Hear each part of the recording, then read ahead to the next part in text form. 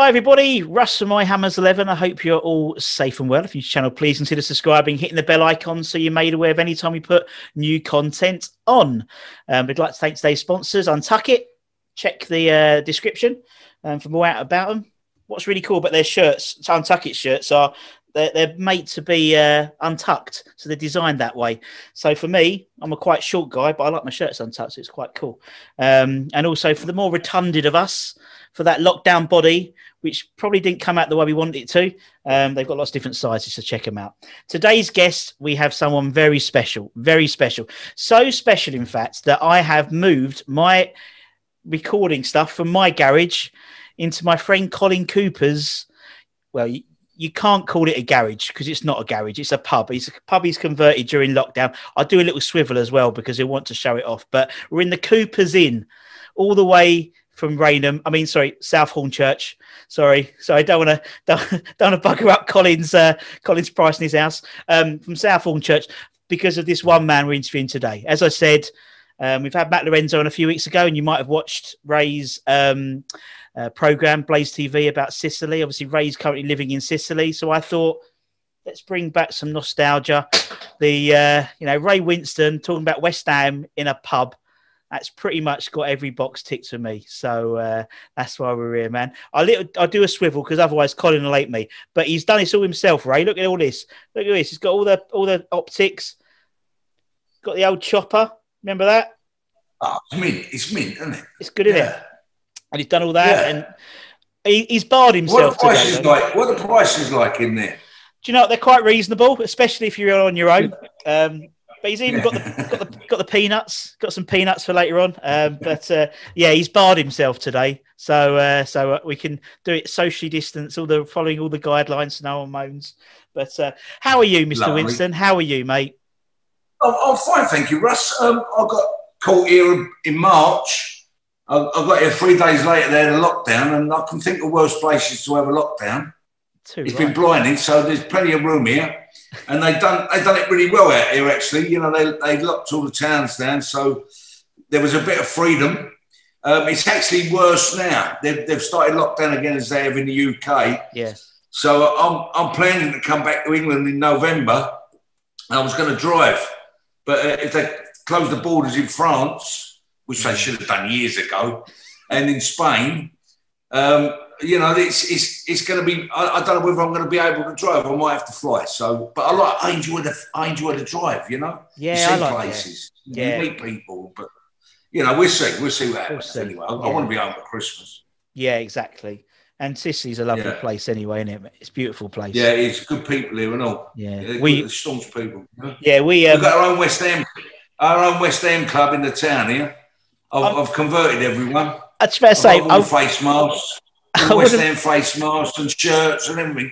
The local team have got all the training kit, so we're spreading the word. It's like the gospel. That's good. That's what we like. Yeah, and I wouldn't put anything past you, Ray, to do that anyway. To be honest, so wherever you go, you'll infiltrate the West Ham lot. But I know we did. I was in Mauritius once. I was in Mauritius before the World Cup in South Africa with a load of the boys. And there's you can't believe it, in the middle of the island, there's a West Ham fan club. It's a building with West Ham United on the side in Mauritius. So we're worldwide, aren't we?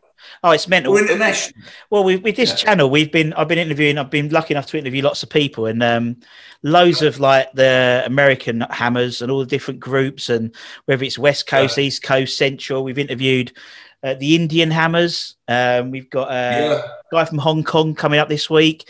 It's meant, honestly, I didn't realise how big our... There's a big club there's a big clubhouse of West Ham fans in Dublin. Yes. As well. Yeah, we had a few of the Dublin hammers. Dublin branch. Scandinavian hammers. The Scandinavian hammers. Well, Vikings. We love a Viking, don't we? And it's brilliant, and that's why I love it. And it's you don't realise how big. Obviously, I live in Hornchurch, so I'm not like I'm 20 minutes away from the ground. But now it's like you see these guys who they might not ever come over to London Stadium, but they're just passionate, and it's so nice. It sort of it reinvigorates you. You know, you've been we've been beaten down for a West Ham fan too often, and listen to these guys and their stories and stuff. Oh, it's brilliant. It's really, really, really, really good, man. But and I can totally understand your appeal with Sicily. I remember went to a day trip in Capri on a cruise. Beautiful place. Yeah, lovely. I almost lost my wife. Almost lost my wife to a lemon shop seller who propositioned her. Yeah, but he was about 80. They are. He was about 85, and I could see my wife doing the calculations how long till she can get the life insurance. You can see her, you can see it, but she changed her mind and came back to Hornchurch with us. Although she doesn't let us forget it. But anyway, it's brilliant chatting to you, Ray. I really, really appreciate it. You know, when I started the channel, I had a list, a hit list of who I wanted to get on the channel, and number one. Oh, bless you. Was the £1 fish man? No. You were number one, Ray. You were number one, man. And we've had Perry on. Yeah. You've had. I know you have. Yeah. He's a good mate at one, pal. Lovely guy. Yeah, and we've had Jamie from EastEnders as well, Jamie Borthwick. So yeah, we've done well. We've got lots of ex-players, and it's lovely. And everyone, it's a nice community. It's nice to look back at West Ham, isn't it? There's always something going on with West Ham, whether it's owners forever, whether it's owners or players or whatever. It's nice to go back and have a chance to think and look back at memories and stuff, and that's why people like it. So it's all good. So for you, Ray, we obviously know you're a West Ham fan, but why? Yeah. Why is West Ham your club? Why are you a West Ham fan? I lived in Caister Park Road, which is Plaistow. That's where I come out. I was born in Hackney Hospital, but really I was brought up in Plaistow, so it was a no-brainer, really. You know, it was 1957. I was born. It was, we was coming through as a club, I guess, at the time. My uncle, my great uncle, Uncle Frank, used to play for West Ham, 1923. Brilliant. And Frank Richardson, and he was bought, I think, from Reading, and he was the first £1,000 player. I think it was the year after we played Bolton in the cup and got beat in the first Wembley final. Yeah. And so it was in the family, even though my dad was an Oxton man, and I guess he wasn't a great football fan, and if he had been, it'd have probably been Arsenal, being an Oxton boy, But thank God we lived in Plaistow, so I used to go to the games with him there, he used to take me to football there. Otherwise, I might have been a gooner. Oh, God, can you imagine that? Could you imagine? I mean, how many Premier League, the Invincibles, the Premier League titles. Oh, could you imagine? No, but it don't mean nothing. Painful. Too much success is no good for you. Do you know it's true? Someone spoke to me the other day, one of the fans, and said, "Look, I'd never want to win the Premier League title because I think it would change us." And I agree. West Ham fans are a unique bunch of people, aren't they? And they are, but it's like, those sort of 3 or 4 times a season we turn up, and for some reason we don't know why, and luckily the last few games we have turned up, but and that's what it is. You know what, when we scored that, you say that, and it's quite true, it's like a cup final. When we got that equaliser when Lanzini got that wonder goal against Tottenham, I was literally, it was right at the last minute, and I was sitting watching it at the telly in the front room. And I just stood there for 10 minutes after with my arms up in the air, with my mouth open and the chip hanging out like that, and I couldn't move. It was like winning the World Cup, Yeah, it was. Which we've already done.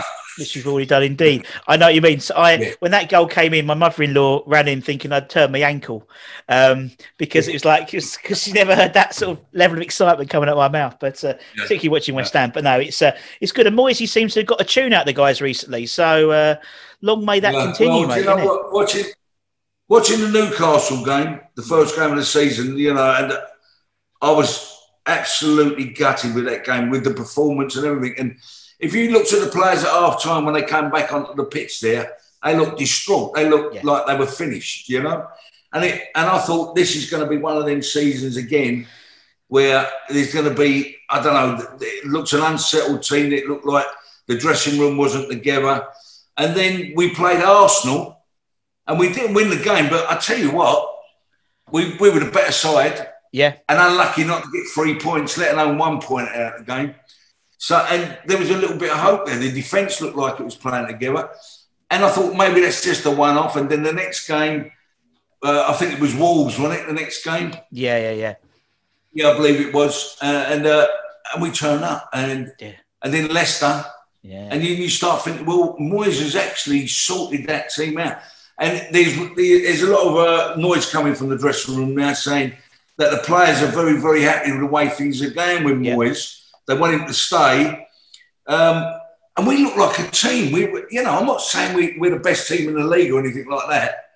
But at the same time, it looks like we've got boys who are willing to play and run and know where they're playing. That's the thing. Instead of just, you've got an individual like we had in Anderson who really was, I was gutted about him because he looked like he had some class about him. Yeah. But he just didn't look like he had any of that, Where we got boys now that are playing like this little Bowen and Antonio, Mikel Antonio, he's got to get in England called up, hasn't he? He's got to, hasn't he? I mean, have you ever seen a boy who puts in, I think the last person we had who put in a session like him every game was Scotty Parker.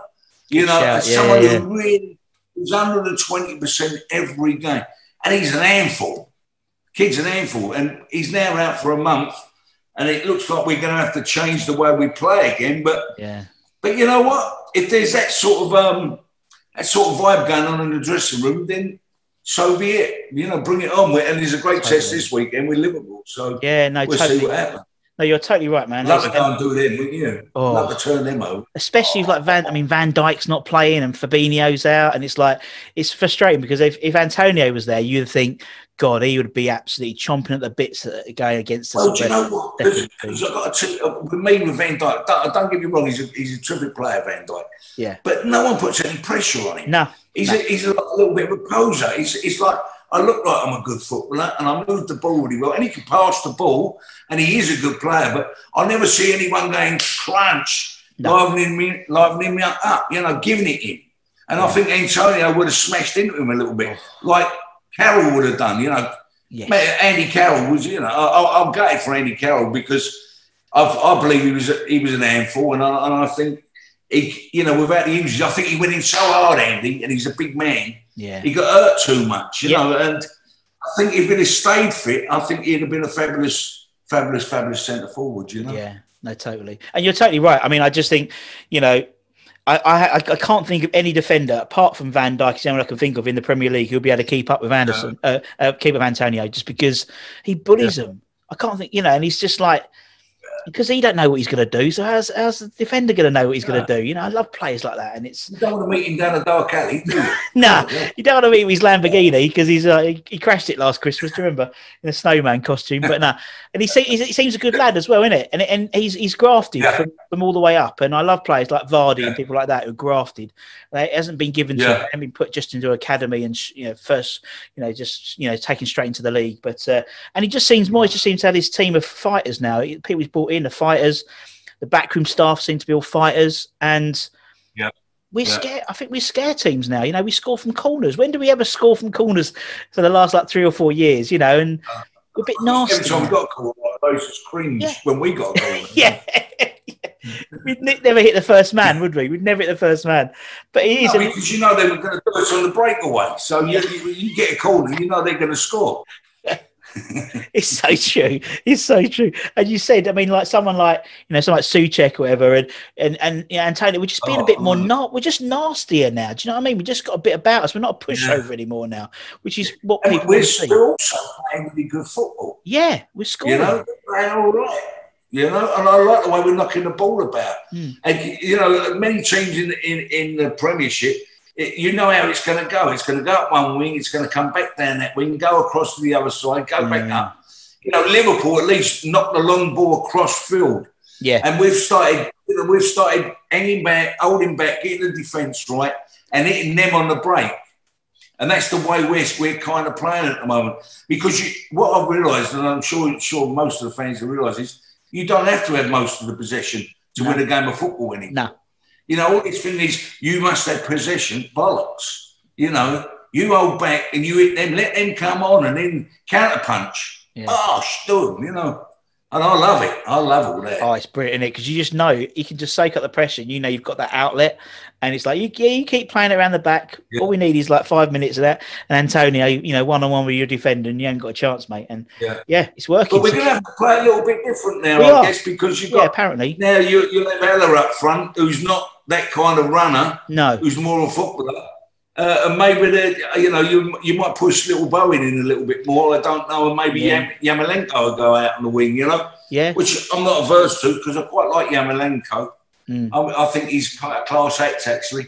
He's livened himself up. Yeah, he is. You know? And he didn't play well the other day, but he was his wife was expecting a baby and had a baby about 3 hours later. So you know everyone can more important. Exactly more important. But also we got the. What's up? Well, his wife might be having a baby, but you know, you are playing at West Ham after all, kid. Get your finger out. What are we paying you for? Exactly. But I mean, they got the boy Barami as well. Saeed Barami. He might come on, and he looks like a West Ham player. Do you know what I mean? Like maverick sort of player. Yeah, he looks lively. We love a lively player like that. You know, skillful. You know, we've got a lot of quick players like Antonio. He's got pace as well, hasn't he? Yeah, so we'll see. I haven't seen much of the kid, but maybe it's the time for him to come on now. You know, if you lost that kind of pace with Antonio, maybe it's time for him to come on and see what he can do. Yeah, and it's a different type of game, as you said. If we're playing, as you said, because we're playing, you know, might be playing Haller up front, or Antonio might not be injured. We don't know. You know, there might be, you know, there's a report that he might not be injured. We don't know. That's the thing. So we'll see. We'll see. But whatever, the boys will put the effort in, and that's what we care about. Might be a ploy, a clever tactic by David Moyes. But I wouldn't you? It's like if he's the main focal. So he's out for 6 weeks. Liverpool then play all their all their defensive stuff, everything with having Haller up front, and then Antonio comes up, he buggers them all up. You know, why not? Yeah. Why not? Clever man. But we'll see. We'll see. And as long as they carry on, as long as they put the effort in, that's all we care about, man, isn't it? As long as they put their, pay for the shirt. You couldn't ask for no more than that. No, because anyone in the Premiership seems like they can win a game now. True. You know, there's no easy games, is it? No, you're right. It's not, and every team's turning over every other team, and it seems like defences are now null and void. You know, it seems that we can outscore you, which is great, which is entertaining, I suppose. But it's frustrating when you know. But we'll see. And that's the thing, we just don't know West Ham, do we, Ray? You've been there since the late 80s, late 50s, rather. Anything can happen. Anything can happen with West Ham. Absolutely, nothing changes. No, nothing changes. Doesn't matter where we play. Doesn't matter what badge we've got on. Doesn't matter who's putting on the shirt. There's something in here about West Ham where everyone's got to. And I think that's why people like it. A lot of people have West Ham as their second team because we're like that. We're different fans. We're hardened. I liken it to when you're. When you learn to play the guitar, you have to play really hard to get your fingers all calloused and get extra skin on your fingers. So you don't know. That's like us. We've got this hard skin, hard exterior. Yeah, we know we'll lose to Burnley, but we know Man United will come next. Yeah. Yeah. It's just if you was a Man United Liverpool fan and grown up knowing success all the time, in the real world, when you get kicked in the nuts, exactly, you don't know how to come back. But as a West Ham fan, you've had the pain all your life. So you can deal with the world. Exactly. It's a great way of looking at it, isn't it? It's character building, isn't it? It's character building. That's what I tell my come and be a West Ham fan. Come to the dark side. Yeah, come to the dark side. Join us. But so as I said, Ray, what we do on this channel is we find out why West Ham fan. We talk about West Ham, but also we do your Hammers 11. So the idea is everyone we've had on the channel, bar I think Mr. Redknapp didn't do an 11. And Mr. Bishop didn't do an 11. No. Bish didn't because he's such a nice bloke. He didn't want to piss anyone off. He didn't pick in his team. Exactly. We love Bish. Well, I'm horrible. I'm horrible. I'm going to pick everyone. So, as I said, we're picking 11. The only rule is you have to be alive to have seen them play. To be honest, Ray, no disrespect, you're an experienced fan, so you have quite a nice... getting on a bit, experienced. We call them experienced fans. It's all right. That's the political way. So you've got quite a nice spread. So be interested to see what your thoughts are with your players. So we'll start off in goal. So who's in goal for the Winstone 11? The 11 everyone wants to be in. I thought about this long and hard, but it wasn't too difficult for me. It's Parksy, Phil Parks. Mervyn Day was terrific for a time, and there was Ferguson years ago when I was a kid. but I'd have to go with Phil Parkes. You know, I actually played against him once. He was like one of them spiders, big spiders in the web. Wherever you put the ball, I'm not saying I was the greatest forward in the world, but his arms just went up, and you just couldn't beat him. You know, he was unbelievable. And I thought he was a fabulous keeper for us, season in and season out. So Parksy, yeah. And he's just turned 70 over the lockdown. He really as old as that, Phil? Turned 70 over the lockdown. He grew his hair back, especially for his celebrations. But none on his head, but all down his back. Yeah, all down there. The Cossack hair was back.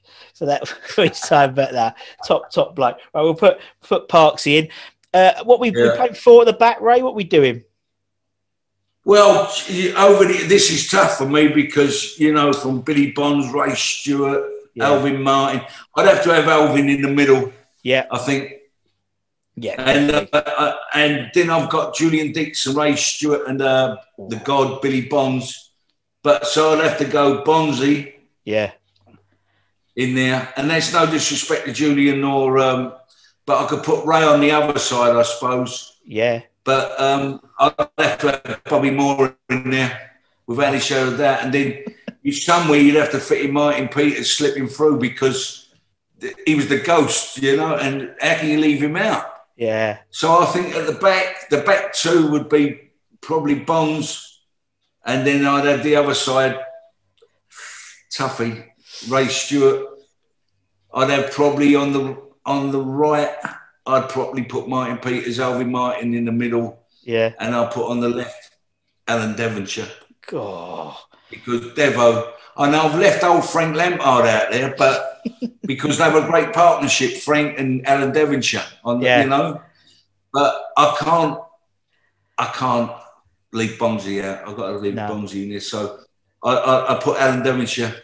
Nice. Just a little bit further back, but coming through with him runs. Oh. And then I've got to make way up front, you know. And, you know, you're talking about centre forwards. You know, we had Jeff Hurst, McAvenny and Cotty, you know, Pop Robson, the old Robson.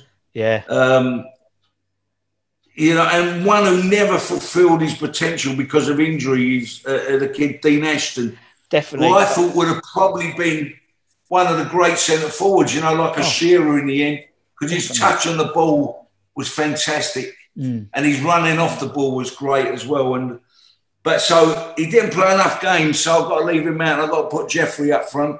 Yeah, I've got to, you know. Yeah. And then the other man is the man behind me, I guess, is Di Canio. Oh, you got to put the man in, especially when you know you're in Sicily as well. I'm leaving out Frank, and I'm leaving out Cotty, you know, from the great '80s sides, you know, and David Cross. Oh, the original Psycho. Yeah. So, and I'm also leaving out in the middle Scott Parker, who, you know, is not known so much for his skill, but I mean, what an engine, what a player, you know. So yeah, I've got as my front two, I've got Di Canio and I've got Jeff Hurst, you know. That's not bad too. On the wings, God, it's because you go back to John Sissons, you know? John Sissons. I mean, leaving out in the middle of Alan Seeley. Remember, I mean, in the 60s, Alan Seeley, when we won the Company's Cup, scored 2 goals. He did, Brian he did. Deere, yeah, Brian Deere. You know, Alan Taylor. You know, we've had some really terrific centre forwards over the years, you know. But I've got to stick with Di Canio because of his flair, and he could do things magic out of nowhere. Paul Goddard's another one, you know. Class player, you know. But I'm trying to think of the wingers. And I guess over the years we haven't really been renowned for. No, we tend to have. Yeah, I mean we do. Yeah, I mean even in the modern era, not so much now, isn't it? Because I think wingers are just like something which no one plays now, do they? They play these inverse, you know. So a left plays on the right. You know, John Sissons. I can't say Sissons all of a sudden. Maybe I'm half pissed him last night. I don't know. But it's just trying to find the wingers that we had, and I can't think of anything. Well, when maybe I've got to. Well, I play Go on, give me some clues. Well, I play. Well, I did a 4-4-2 because I'm you know doing this channel. I've learned things like inside half. Maybe what I would do then, I'd leave one to go wide, like to Kenny out and go wide, and Jeff would go, because Jeff was a great runner off the ball, dragging people. Yeah, and maybe then that's where you bring in your Brook in. Yeah, you know, as a forward midfielder. Yeah. So you've got him and Devonshire in the same side, and then maybe I'd put little Frank behind them. Yeah, little Frankie Lampard. Yeah, you know, just coming in. You've got that diamond shape thing, and maybe leave the wingers out. Because you'd be going from the middle. If you've got Brook in and Devonshire running it, I don't think you fucking need. Well, if we had Devonshire before the injury, he could drift out and still wing, couldn't he? And just give that pace down the wing. I mean, so that's my 11. I love it, man. I can tell you've toiled. I think we'd probably win the European Cup with that side, you know. Well, I think also on the bowling green of London Stadium, if they stayed away from the pub, if they stayed at the pub. Well, that's it. I've been talking. So obviously we talked to lots of ex players, and even Trevor Sinclair. You know, so when we had Trevor, loved Trevor, massive fan of the channel, and we had him on, and he said that season when we finished 5th, we should have won that year. We could have won the title that year, but Harry let them go out on a piss every Tuesday night down the town gate. And wouldn't have the training on the Wednesday, so they could have a night out. But actually, you reckon Harry sent a few quid along with them as well? Possibly. Well, that's what Razor said as well. He said exactly the same thing. He said, you know, we had that where we did we'd go to the what was the pub around the Chadwell Heath? Was it Tollgate? We'd go to the Tollgate, then we'd go up London, and Harry wouldn't mind, but then we wouldn't do a sneaky drink on a Wednesday or Thursday. We knew we'd go out on a Tuesday night. Different time, man. Different times, isn't it? It were different times. You're quite right. I mean, I'm just sort of another player I've left out, and a lot of West Ham. I mean, a lot of West Ham fans have got the hump with young Frank Lampard, you know, and God, you know, get over it. You know, he's been a tremendous player, and Paul Ince, another one. They all got the hump. You know, and for me, Ince, Ince was a tremendous player, you know. Yeah. I remember one night, I think we done Liverpool at a night game. I think we done something like 4-1 or 3-1, and I think Ince got a couple, 2 or 3 he got. Yeah. What a player, you know. So what a player. Yeah. Yeah. It's a shame. It's a shame how, you know, and then that sort of, because of what happened, you know, and obviously he regrets things. I mean, modern day, but you know what I mean, sort of being like Defoe and stuff, who have gone out and said, I made a mistake there. Maybe I shouldn't have done. Yeah, they're just badly advised, isn't it? And because of that, their career's been tarnished. It's a bit like Frank Senior. His career's been, you know, he's not revered in the same way that Bobby is and Billy is, and he should be, because he's played just as many games as them, you know what I mean? But because of Frank's Junior, and because of, you know, when he was coach and everything, they said, you know, he's been tainted, and that's something I really want to see if we can rebalance a bit, you know. I mean, same as Bonzo. I mean, Bonzo only really got recognised last year, really, again, when they named the stand after him. Do you know what I mean? It's good to look. You know, he's an absolute gentleman as well. I was lucky enough to meet Billy over at Upton Park. Yeah. And then I've seen him at the new stadium. But for me, he's an absolute gentleman. He's in the same mould as the Bobby Moores and that, you know. You know, remember that team? They were like pirates. When he played, they all had beards and long hair. And it was Graham Paddard and all that. Yeah, I saw the pictures. It was like charge forward at the same time, you know. It was ridiculous. But it was a great... Alan Taylor up front with his Rochdale haircut, you know, it was like rat tails, like an old skinhead bird, wasn't it? Yeah, and I don't know, there was just something very exciting about watching them then, you know, because they were like marauding pirates all charging at the goal, you know? Yeah. And particularly like with that, when we played, was it Fulham in the FA Cup, and it was, you know, they were the stylish ones, and we were like, you know, the pirates, so to speak. It was quite funny because watching a lot of that clipping, and obviously, you know, when the FA Cup mattered, you know what I mean? When they actually, the whole day was dedicated to the FA Cup, and you know, obviously BBC would follow one team and ITV would follow the other team, and watched a lot of that coverage recently because that is funny. But you're right, and that was an amazing, you know, I wasn't around for that, unfortunately. You know, I didn't get on board till early 90s. So actually Bonzo was the manager at the time. So, yeah, I'm a relatively young pup in comparison. But there's a funny story about that day. I was there, 1975, was it? 75, I think it was. Yeah. And I was standing behind the goal, and I was standing next to two Geordie boys, two Newcastle boys, who were West Ham fans. And they had a bag of Newcastle brown ale in it. They were West Ham fans, but they'd come from Newcastle. Yeah. And we were drinking beers with them and watching the game and all that. But it was the one game, and I could honestly say this, and I don't know whether anyone else felt the same, but I didn't mind losing that game. If we'd have lost that game, it wouldn't have worried me. Yeah. Because of Bobby Moore. Yeah. You know, and Bobby was, as a kid growing up through the 60s, Bobby was a god. Yeah. You know, and still is in my eyes. He was a great ambassador for not only the sport, but for our area and where we come from, you know. That someone can mix with kings and people and talk on a level where and have respect, because all you respect is from where we came from. I guess all we talked about was boxing, birds, football and gangsters, you know. Yeah.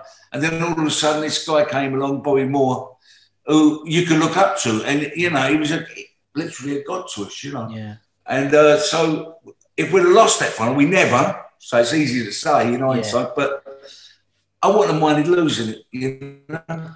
But we didn't. If it meant that he would be lifting the cup as well, innit? So...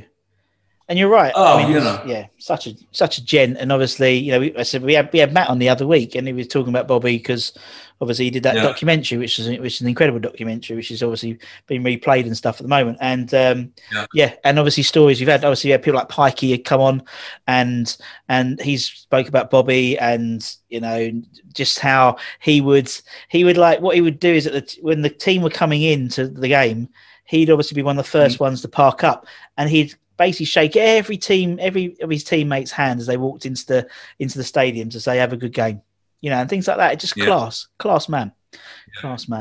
And I met him in the Hilton Hotel at Wembley after he'd retired, and he was very ill at the time. Yeah, and he was doing a radio broadcast.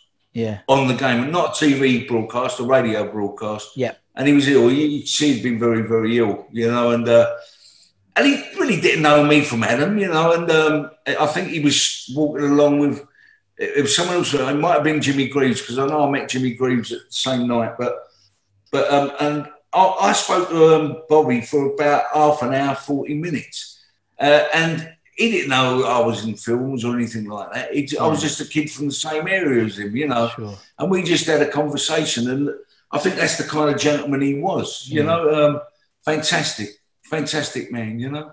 Yeah, I mean, to be honest, I've been very fortunate the last 5 months to interview lots of ex-players, and they all just and same as that, you know, they just all give you the time and make you seem like you're their mate. Do you know what I mean? It's like I've never met this guy, but you know, I mean, for me, it's a bit different. But for me, my Bobby Moore was Pete Butler. It was really because he was the first player I ever met.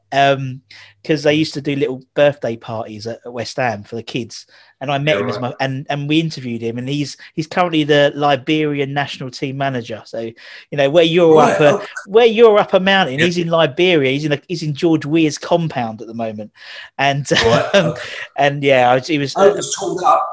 Yeah, he did say I had to make sure the computers all charged up in case the power goes. And I thought he was in Yorkshire, but no, he's in Liberia, bless him. But no, it's they're all great. Yeah, he's a good man. And they all talk. I played at Wembley once against Bobby Moore before the Tottenham Coventry Cup final, and I kicked off, and I thought I'm going to have a run at goal at Wembley, and Bobby Moore's in front of me. I dropped my shoulder, went round him, and I ran about 20 yards before I realised I didn't have the ball. He nicked the ball off me as I went past him. And then halfway through the second half, he went to me. Mick Shannon had the ball, and he went, have a run, son. I went, what? He went, have a run. And he stepped forward, and I had a run, and Shannon put the ball over. I got the ball, crossed it, and Daley Thompson scored, right? But my point of it is I played against other ex-pros, and they take it very serious, the game of football. You know, it's their business. Yeah, totally. But Bobby knew I was just a kid who loved playing football. It was my time of playing at Wembley. Yeah. And he let me have your a run. moment. He let me go. Yeah. Yeah. Do you know what I mean? Class. I thought that was quite incredible, and that was lovely, you know? Yeah, that's classy. And yeah, I mean, he was a fantastic man by all accounts, and everyone speaks so highly of him. It's you've had people who've worked with him who, when he was at Capital Gold, we've had them on the channel, and you know how he'd go around making everyone a cup of tea. You know, the England guy who's left the World Cup, who's shaking hands with the Queen, is making me a brew. You know, it's it's brilliant. And they're all like, you know, anyone who wears a West Ham shirt, you know, obviously there's ones which stand out, but you know, even the ones we don't like anymore now, you know, they're still part of our history and part of our fabric, and that's what's quite good about his channel, because we get a chance for people to shine. So you know, obviously yourself, you've seen all the greats, you know, you've ticked all the greats in terms of who you've picked, but for like people like me, like people like Ian Bishop and Trevor Sinclair and John Moncur, and you know, even people with who are less experienced than us. It's, you know, I don't know, it's Paul Kincheski and it's John Pantsill, and you know, everyone has their own, and that's what's lovely, because everyone has a chance to talk about them. So, brilliant, Ray. It's been an absolute pleasure chatting to you, man. I've loved every minute. You too, son. I've loved it. Thank you so much. I told you. I'm going to go dig it hole now.